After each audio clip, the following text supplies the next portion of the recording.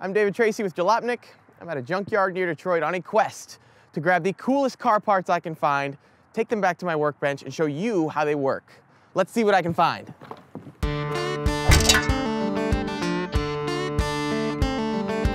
All right, today's mission, we're on a hunt for a turbo.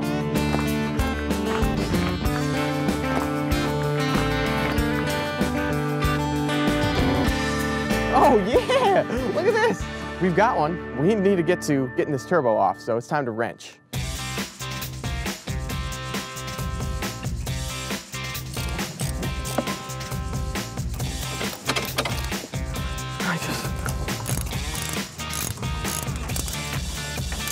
Get off the, get off the, yes! Now, we'll take it home and we'll put it on my workbench and we'll have a closer look.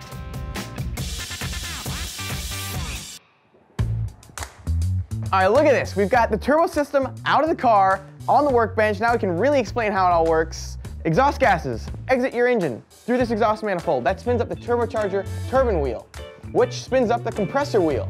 That takes air from this air box, squeezes it, pushes it through this tube into the intercooler, where it gets nice and cold.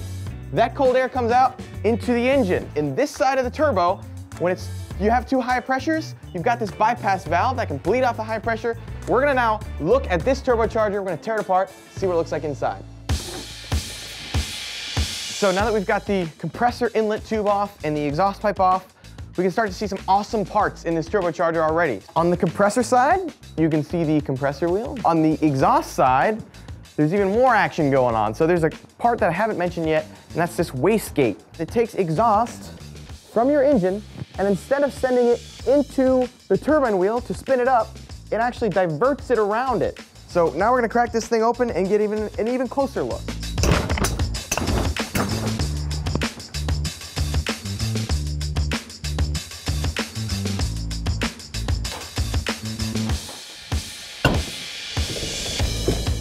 Oh! So after a battle to the death with a seized retaining ring, the compressor housing and the center section are ready to be separated. So we've got a snail-shaped compressor housing. Air gets sucked in through the end, gets squeezed, and then comes out tangentially. That's the opposite of the turbine side, where the exhaust comes in tangentially, spins up the turbine wheel just like paddles on a water mill, and then that exits through the end. Now that we've got a good look at both wheels, we're gonna take them both off the shaft and have a closer look at the bearings.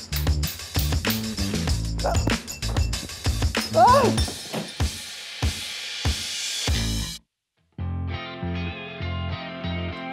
Some turbochargers use ball bearings. This one uses journal bearings. It's essentially just a bronze sleeve with a bunch of holes drilled in it to allow oil between it and the shaft so that the shaft can glide on a thin film of lubricant nice and smoothly. This turbocharger's got two journal bearings, one on the shaft, and then there's still one in the housing. Both of them are fed oil via this oil port. There's a little fork in the road to send oil to the front bearing and to send oil to the back bearing. There is another bearing. It is a thrust bearing. Its job is to prevent this shaft from moving axially. Another cool thing are these piston rings. There's a piston ring on the turbine side, one on the compressor side. They're there to prevent oil from spilling out of the whole casing. That's it. We've torn into the turbo. That's how it all works. Let's see what the junkyard has in store for us next time. Both of them are fed oil through this oil passage. That is not true. I've actually never dealt with this linkage before, but it looks fairly straightforward. Oh, I just broke it. This is the dumbest thing I've ever done. Someone's gonna get hurt, and that someone is going to be me. More cowbell. We can look at some of the awesome, cool stuff like bearings. Awesome, cool stuff, that's stupid. Would there be any advantage to hammering this bitch as hard as I can? I would say yes, sir. You know, do you even lift, bro? You asked to see clip. So after allowing this seized retaining ring to ruin my life, this compressor housing and center section should now separate fairly simply here. I said should, but will. F.